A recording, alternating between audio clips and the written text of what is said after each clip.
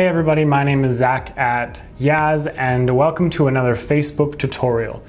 So today what I want to show you is how to make a video for your Facebook ads. Now, video is extremely important because as you're scrolling through Facebook, what you'll find is that if you stop on a video, it's actually going to start automatically playing. What this means is that you will be able to create something that catches somebody's eye more than a still image, just the way our brains work. We see something moving. Whether or not we're actually going to stay to watch the whole thing, it's going to grab our attention for that quick second. So even if you don't have gear to be able to actually make videos, all you really need is just a few pictures. Now, of course, this is going to be easier to do if you are a product-based business and you can show off like different brands of shoes or food or something. Is of course harder if you're a service-based business like we are, but using the same techniques, you can tell a story visually with images in like a slideshow, and I'm going to show you how Facebook lets you do that. All right, so to get started, I created a new account so I can make more tutorials for this. It's called Yaz Test. I thought it was kind of clever. So in my campaigns, I'm going to start by creating an ad. Now, as soon as you start creating an ad, you will be met with like these different, campaign objectives. Generally, what we want to go for is some sort of conversion where someone sees your video, clicks on a button, and then goes through to like fill out a contact form or make a purchase. In some cases, especially at the beginning of making an ad, it can be useful to go with something like engagement, because as you're scrolling through, if you see a video that has no likes and no comments, you're actually less likely to stop and interact with it than if you see one that has a bunch of different engagement or reactions to it. So sometimes, I'm not going to go into detail on this today, but sometimes it's a good idea to start a campaign getting engagement so that by the time you're looking for conversions, it already looks to someone seeing your ad for the first time like this is something there's buzz about it. If everybody's talking about it, they want to get in on it as well. So I will click continue, give it a second to load. Of course, you would come in and name your campaign. We'll go with like video campaign, keep it simple. That should be enough for now for the campaign. Next is, of course, your ad settings.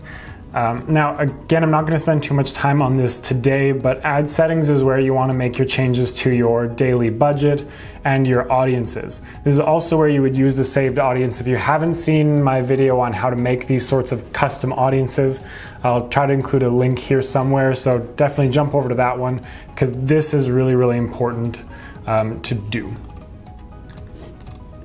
So once you've finished with that, so now you get to this page where you can actually get down to creating your ad. So you can also have your ad showing up on Instagram if you do have an Instagram account. I haven't made an Instagram account for this test business, so I'm just going to keep it to Facebook for now. Of course, you want to have your ad name. Generally, when it comes to naming ads, I like to give it a name and then like a month and year, because what I have found is that over time, when I start coming back, it's really hard to keep track of which ads are recent. And if you're ever looking to hire like a company like mine, it can be difficult to also go in there and figure out what you want us to work on, if something is really, really old or which ones are new. I've seen some fairly messy setups.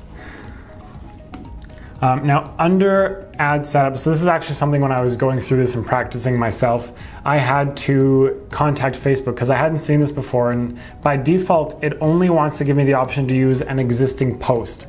So with this setting, I don't have the option to create a video, and I was like, oh, is my test account too new? Is that why?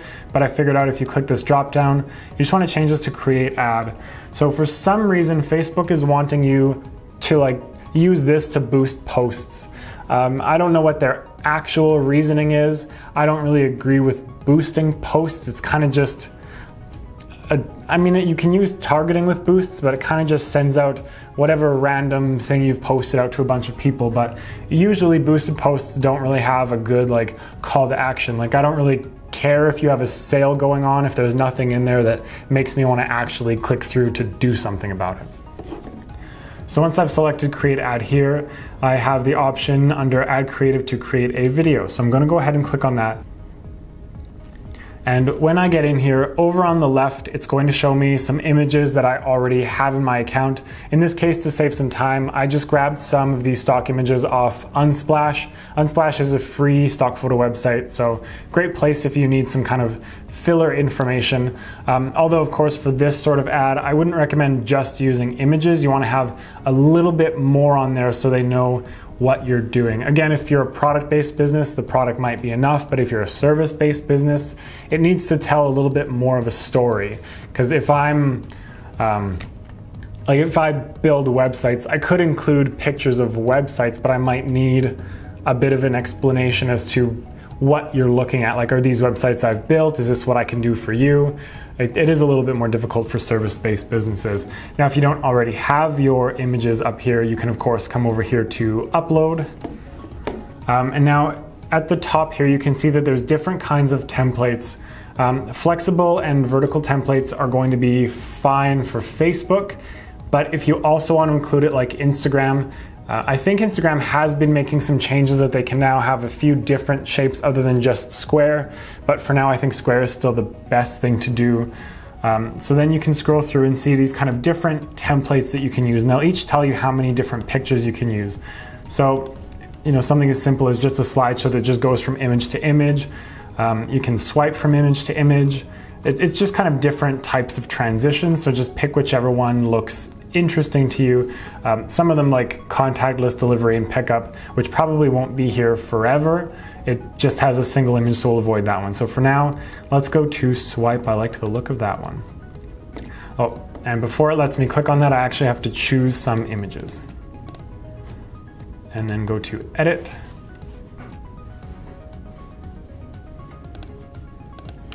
Is it freezing up for me? No. I did have some trouble when I was practicing with some of these things freezing up on me, so I might have to reload a few times. And if you're in here doing this, it was specifically when I went to watch my video, it just froze up the whole thing and I had to refresh. It's not a really big deal. I think it saves most of what you've done either way. But so what it's going to do automatically is create what's called scenes here, and each image is going to have a scene. You can drag and drop them in a different order. In my case, because two of these images have a yellow background, I don't want them back to back, just get a little more variation. So that's a good order. Under settings here, you can see that there's scene transitions. So it can either be none, where it just transitions however you saw it, or fade. It might make it a little bit more smooth. Just choose whichever one looks best for what you are working with.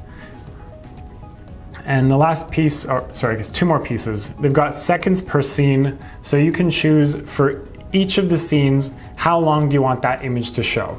If you have quite a few images and they don't really need to be focused on, like if I was just showing you a bunch of these different, if it was all like watches, they're not going to get much benefit looking at each one for 5 seconds. So you want to speed those ones up. If you're a service-based business and you need it to tell a little bit more of a story, maybe slow that down to like 2 seconds or 3 seconds. I mean, in general, people are not going to spend much time on your videos, unless they see something in there that they actually want. So the shorter you can keep this, like right now this is set to like 12 seconds, people probably wouldn't spend 12 seconds looking at my 4 images.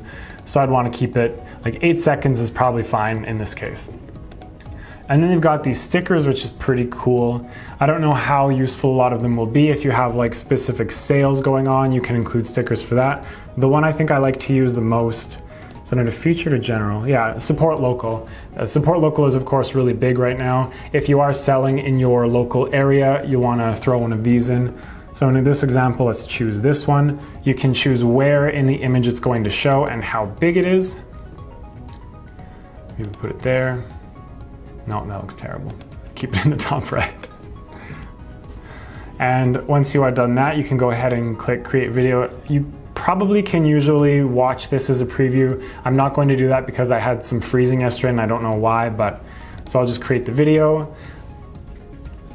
It says it'll take between 30 seconds and 2 minutes. It looks like it's going pretty fast. In the meantime, the next 2 most important steps are your primary text. So depending on what your video is saying or showing, you want to give people context so your image will catch their eye and then they'll look up and be like, oh, this is about a sale on cupcakes or something, whatever it is that you're working on. And it's always important as well, anytime Facebook gives you options of things, so in this case it's the primary text, use all of the options. What Facebook is going to do is test out all of your different primary text on a bunch of different people, and they're going to start showing the one that gets the best reaction the most. So it's just a nice way for you to kind of A/B test your different text so that you're not having to try to guess what people want to read. Facebook's going to figure that out for you. And then your call to action button, of course, is really important as well.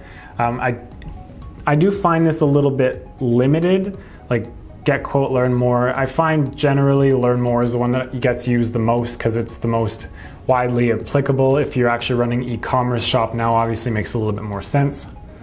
So I will click learn more.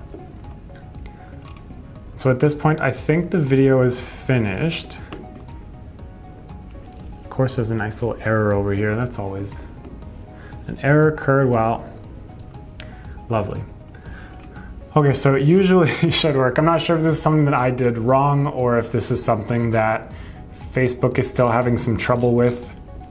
I'll look back at that in a second. Tracking, if you're just doing this for your own business, tracking probably isn't that important. But let's say you were running a bunch of different ad campaigns all going to the same page.